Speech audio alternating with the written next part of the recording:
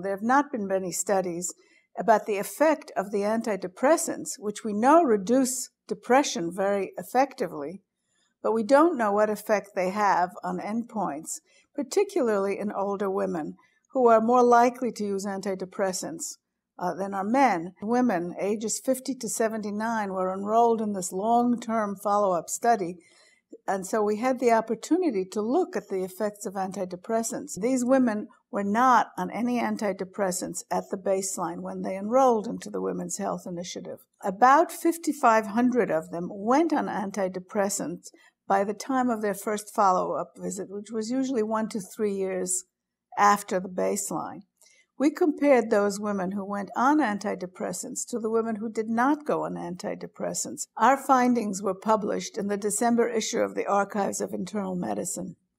Our central findings were that older women who went on antidepressants had an increased risk of stroke, but not of coronary heart disease.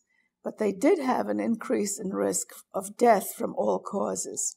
Women on antidepressants had an excess risk of 45% above the risk for women not on antidepressants.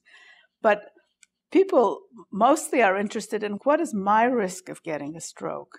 For someone not on antidepressants, their risk of having a stroke was 0.3% per year, whereas among women taking antidepressants, it was about 0.5, 0.4, or 0.5%, which is less than 1%, half of 1%. Depression is a very debilitating condition.